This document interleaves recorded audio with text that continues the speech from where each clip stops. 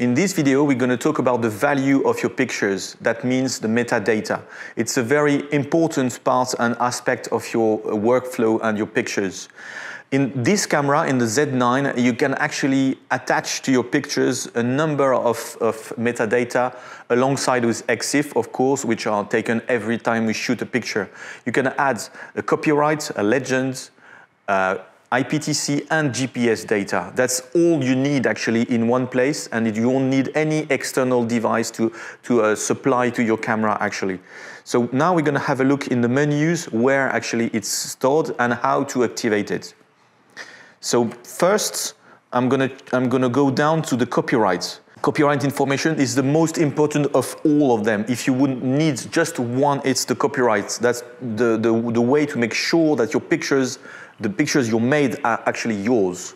So now you go down in the setup menu to copyright information. And here, actually, you have to attach your information. So for instance, in artists, I would just put my name, so just very quickly. As you can see, if I just detach the screen of the Z9, it's very convenient. You can even use it like a smartphone, for instance.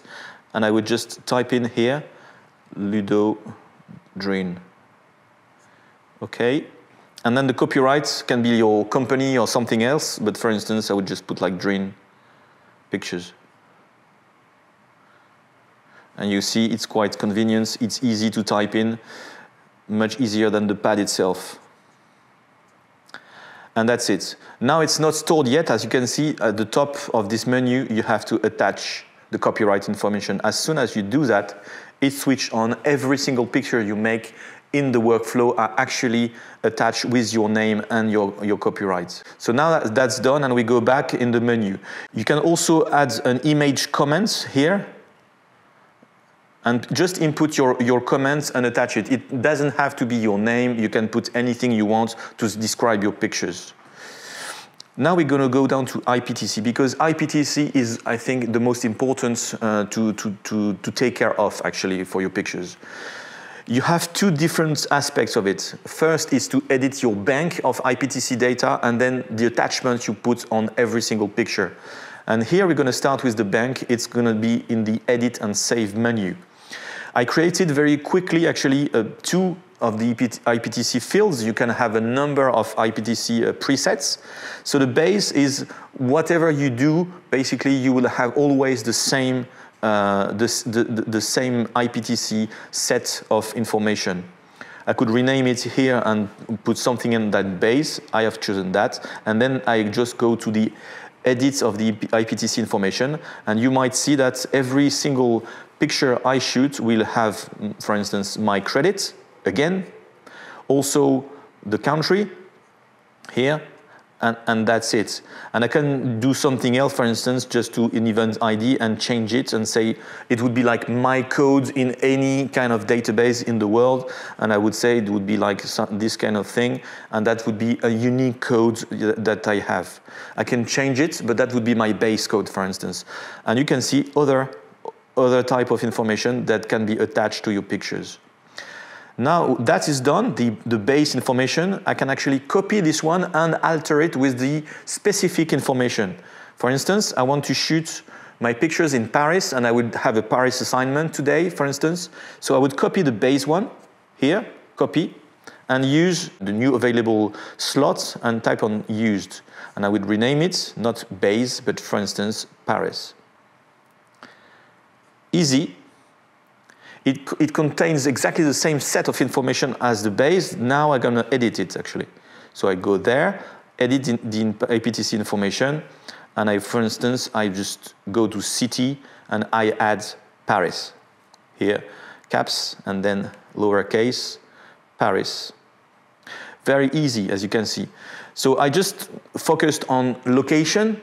Here I just have country, state, and city. We can go actually much deeper in there, and we'll see with GPS information. But before that, we're going to attach the right IPTC set to my pictures. The way to do it is actually to go back and go to auto embed during shooting. That means every time I'm going to shoot, I will have the right IPTC set attached automatically to my pictures and not after in post-processing. That's where I'm choosing it. If it's off, no IPTC information. Of course, today I'm shooting in Paris, so I will just click on it, and you see P3 IPTC is automatically attached to the pictures. And that's it. No more. IPTC is done. Copyright, image comments, and IPTC. The last part actually I want to talk about today is the GPS information, and that's location data. Again, doesn't need any kind of external device. GPS receiver actually is in the top of the camera here, and it receives the signals from outside. Here I'm indoors, so I acquire the signal outdoors and get back in. How does it work, actually? You just have to switch on the location data, and then, for instance, I can show you. Here is my actual position. You can't fake it, of course. This one is latitude, longitude, attitude, and universal time. This is recorded now every time I'm taking a picture. It's very important to know that you have the possibility to attach or not the GPS information in this setting, because sometimes you don't want to have your pictures located. Now, there are any other settings, but actually this important part is a journal. You can create a log. A log, that means every time, for instance, you choose an interval time, every minute you can record your position for any reason, because you want to record your track, and you can do it this way. And also you can record it for up to 6 hours to 24 hours. I would do for 12, for instance, and just start this way, and you can see actually in green at the bottom of the screen that actually the log is in progress. So alongside with your pictures, every picture will be attached with GPS data, but also we have a file separate where actually you can see the track you've taken along the way for 12 hours. So that's it for GPS data, and that's the way to record them inside every single picture. So in this video, you've seen actually that we can record alongside the EXIF data, we can record the copyrights, the image comments, the IPTC specified for each of your pictures and the event you are taking care of, and also the GPS data. This set of data is the value of your pictures. So it's really absolutely key to manage them properly. Thanks for watching this video, and I hope all this information will help you value your pictures.